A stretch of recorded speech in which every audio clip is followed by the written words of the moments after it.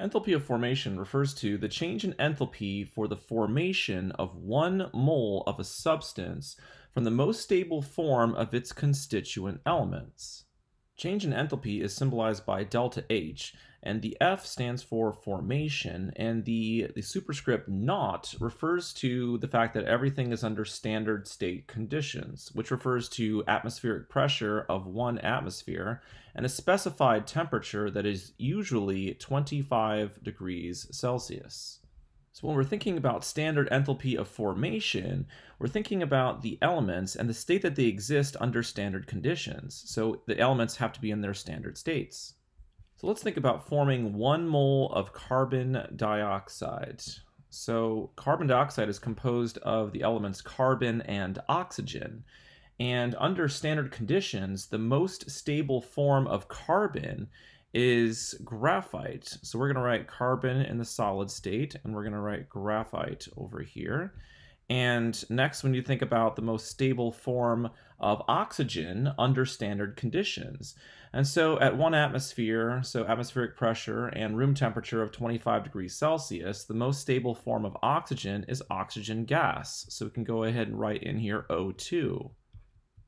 And since we're forming 1 mole of carbon dioxide from the elements that make up carbon dioxide in their most stable form under standard conditions, the change in enthalpy for this would be the standard enthalpy of formation. So we have our subscript F and our superscript naught to indicate standard conditions. The change in enthalpy for the formation of 1 mole of CO2 is equal to negative 393.5 kilojoules per 1 mole of carbon dioxide. Let's look at some more equations showing the formation of 1 mole of a substance. For example, let's look at the equation showing the formation of 1 mole of water. So water is composed of hydrogen and oxygen, and the most stable forms of those two elements under standard conditions are hydrogen gas and oxygen gas. And for the coefficients to make 1 mole of water, we need a 1/2 as our coefficient in front of O2. The standard change in enthalpy of formation for the formation of 1 mole of water is negative 285.8 kilojoules per mole. We can do the same thing for the formation of 1 mole of methane, CH4. We already know that the most stable form of carbon is graphite, and the most stable form of hydrogen is hydrogen gas. And the standard change in enthalpy of formation for the formation of 1 mole of methane is equal to negative 74.8 kilojoules per mole. Next, let's think about forming 1 mole of oxygen gas. Well, we're forming the oxygen gas from the most stable form of oxygen under standard conditions, which is also diatomic oxygen gas O2. So we're not changing anything. We're going from O2 to O2, and since there's no change in enthalpy. Therefore, the standard enthalpy of formation is equal to 0.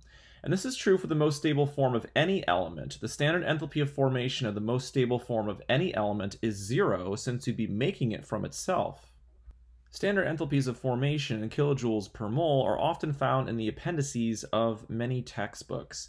And if you look in the appendix of a textbook, you'll see the standard enthalpy of formation for diatomic oxygen gas, O2, is equal to 0. Ozone, which is O3, also exists under standard conditions. However, it's not the most stable form of oxygen under standard conditions, and therefore its standard enthalpy of formation is not 0. It's 142.3. Graphite is the most stable form of carbon under standard conditions, therefore it has a standard enthalpy of formation of 0. But of course, diamond also exists under standard conditions, but it's not the most stable form, so its standard enthalpy of formation is not 0. It's 1.88 kilojoules per mole. Enthalpies of formation can be used to calculate the change in enthalpy for a chemical reaction. We can do this by using the following equation. The standard change in enthalpy for a chemical reaction is equal to the sum of the standard enthalpies of formation of the products minus the sum of the standard enthalpies of formation of the reactants. Let's say our goal is to find the standard change in enthalpy for the following chemical reaction. So we have 1 mole of methane reacting with 2 moles of oxygen to form 1 mole of carbon dioxide and 2 moles of water. The first thing we need to do is sum all the standard enthalpies of formation of the products. So if we look at our two products over here, We'll start with 1 mole of carbon dioxide. So let's go ahead and write this down here. We have 1 mole of carbon dioxide. And the standard molar enthalpy of carbon dioxide, we've already seen, is negative 393.5 kilojoules per mole of carbon dioxide. So we're going to multiply 1 mole of carbon dioxide by negative 393.5 kilojoules per mole of carbon dioxide. Our other product is 2 moles of water. So we're going to add this to the other ones. We have 2 moles of H2O, and the standard enthalpy of formation of H2O is negative 285.8. So we're going to multiply this by negative 285.8 kilojoules per mole. So moles cancel out, and we get negative 393.5 kilojoules. And then for the other one, moles cancel out again, and this would be plus negative 571.6 kilojoules, which is equal to negative 965.1 kilojoules. So that's the sum of all of the standard enthalpies of formation of our products. Next, we need to sum the standard enthalpies of formation of our reactants. So the 2 reactants that we have are methane and oxygen, and we have 1 mole of methane. So let's go ahead and write that in here. So we have 1 mole of methane. The standard molar enthalpy of formation of methane is negative 74.8 kilojoules per mole. So we're multiplying 1 mole by negative 74.8 kilojoules per mole. Our other reactant is oxygen, and we know that diatomic oxygen gas has a standard enthalpy of formation of 0. So we could go ahead and write this in just to show it. So we have 2 moles of oxygen, but we're multiplying that number by 0.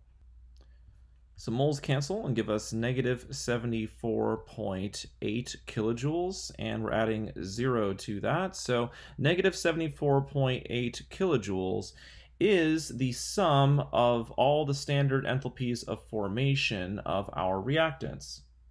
So to find the standard change in enthalpy for our reaction, we take the summation of the enthalpies of formation of our products, which was negative 965.1 kilojoules, and from that we subtract the sum of the standard enthalpies of formation of the reactants, which we found was negative 74.8 kilojoules. So negative 965.1 minus negative 74.8 is equal to negative 890.3 kilojoules. For the units, sometimes you see kilojoules, sometimes you see kilojoules per mole, and sometimes you see kilojoules per mole of reaction. And what kilojoules per mole of reaction means is how the balanced equation is written. For this balanced equation, we're showing the combustion of 1 mole of methane. So combusting 1 mole of methane releases 890.3 kilojoules of energy. So that's what kilojoules per mole of reaction is referring to. Let's go back to the step where we summed the standard enthalpies of formation of the products to see how we could actually get kilojoules per mole of reaction as our units. To do this, we need to use a conversion factor. For how the equation is written, we're producing 1 mole of carbon dioxide. So we can use as a conversion factor, there's 1 mole of carbon dioxide per 1 mole of reaction. We can do the same thing for our other product, which is water. For how the equation is written, we're forming 2 moles of water. So our conversion factor can be there are 2 moles of water for every 1 mole of reaction. Next, moles of carbon dioxide cancels out and moles of water cancel out, and this gives us kilojoules per mole of reaction as our units.